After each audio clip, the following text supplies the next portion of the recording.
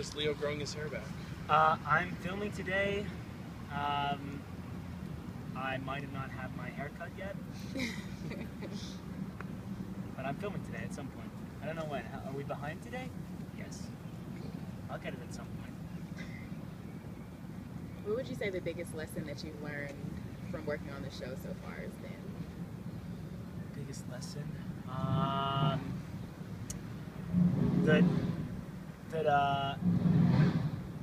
That if the food's good, the crew is happy, and that's the most important thing, if the crew's happy. Which is genuinely true. If the crew's happy, it has such an effect on the day of shooting and how the episode turns out. So that is probably the biggest lesson I've learned. Do you feel like working on the show has changed you, dealing with the subject matter you guys are dealing with? Certainly in that sense, yeah, it's made me more aware of what kids in that situation go through. Made me more aware of what doctors go through and how the actual matter of their work is just insane, and I didn't really. It's not that I didn't realize, but I just wasn't aware of what they had to go through. And then, I mean, it's changed me in terms of I've grown up a lot more being out here. It's the first time I've lived away from home, so and I'm without my parents, so that's crazy. It's certainly changing me in a good way, though. In a good way. How is Leo adapting to Hunter?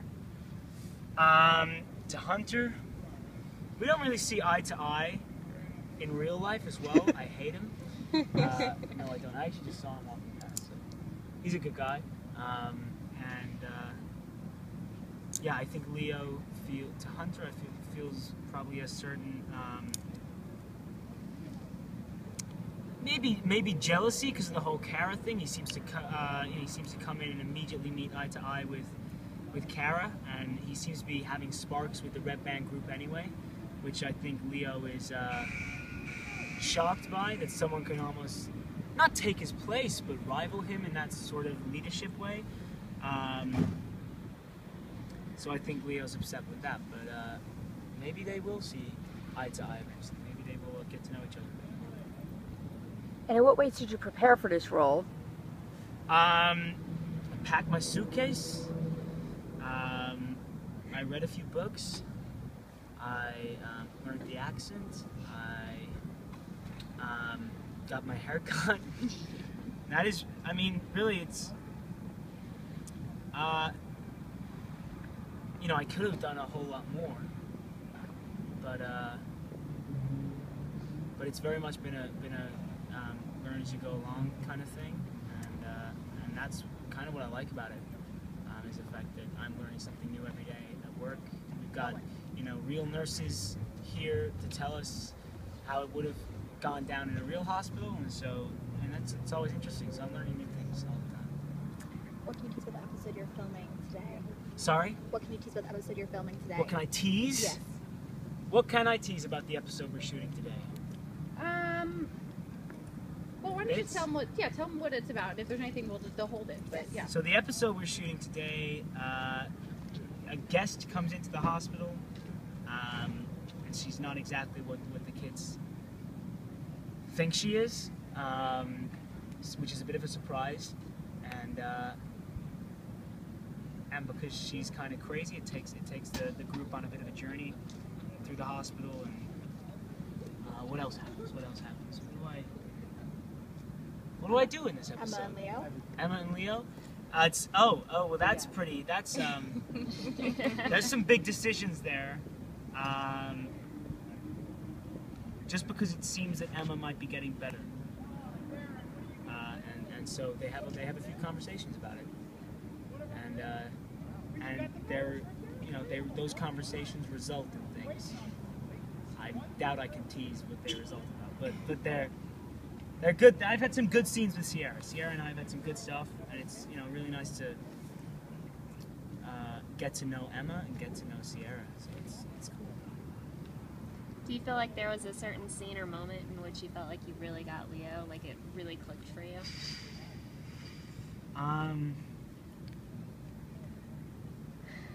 There was a scene, I think it was in episode 4, 5, where he says, "I don't want. I'm not a sob story. I just want to be a regular guy." I thought that was an interesting sentence, and an interesting moment for Leo, where he was admitting that he wasn't as powerful as he thought he was, and I think that was a moment I realized, oh well, that's big to come from him. That he's always trying to be this leader and trying to be this guy that takes the group places and pushing it forward, and now he's admitted that he's not going to be the guy that he thought he was. He's not going to be the guy that he's been telling everyone he was. So that was a moment where I respected that he said that. It was a big thing for such a young person to say. Definitely. What kind of tricks have you had to use to hide your leg in scenes? So to hide my leg, well, there's a lot of like, Charlie, can you just push it to the right so we can block it out with that? And we just need to move that chair so we can block it out. There's a lot of like sitting on it like that sometimes. I'm gonna do that again. Look at that. There we go. But now, because they want to show Leo getting stronger, so he's on his prosthetic a bit more, and that's interesting because I put some weights on my foot so that it's harder for me to walk, and using my body for the limb. So it kind of hurts, but it's fun. It's interesting. It's fun. Helps me get in his head a bit more.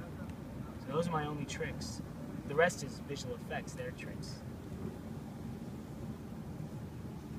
Is there a point in his recovery that will involve growing his hair back? Alex? Yeah. Is there a point where he, in his recovery, where his hair grows back?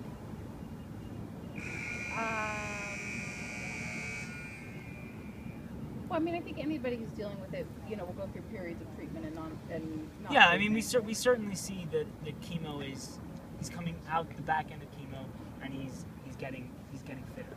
We certainly see that he's getting fitter, and he is. I got some scenes in a couple days where I'm like doing exercises and stuff, pull-ups and things, which I can't do in real life, so I don't know how to film them. But yeah, I think the hair is going to come to play at some point, so that's good. It's nice. I wanted to shave it every morning. God. Can you talk a little bit about what it's been like for you living in Atlanta and filming here in the South? A lot of sweat, which I'm really not used to. A lot of blue skies, which is fantastic. Wearing I've been using my sunglasses, which I don't, I have sunglasses in the UK, but I use them for that 1 week when I go on holiday in the summer. And then the rest I don't use them. So I'm actually like, I get up in the morning and I put my sunglasses on, which is, great. I'm utilizing them properly, which is nice.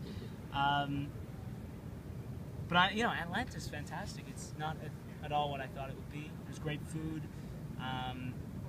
People are friendly, which is, it's not what I guess London's quite similar to, say, New York in terms of that it's so quick. It's just moving so quick, and we're all shoved into such a small space, so you just don't notice each other. Whereas in Atlanta, I can see the person walking down the street from over there, and you know that when they get to here, you're gonna be like, "Hey, how's it going?" And they, yeah, it's fun. It's a really nice place. I like it. How is Leo going to be dealing with Nurse Jackson's troubles? I think whatever's happening with Nurse Jackson is happening with Leo as well. She's such a, she's that maternal figure to him. So if she's going through a tough time, Leo's certainly going through a tough time because she's probably not talking to him, and he needs that talking to keep him sane, to keep him, fighting and alive, really. So we'll see. If she's going through a tough time, I'm sure Leo is as well. Any other questions?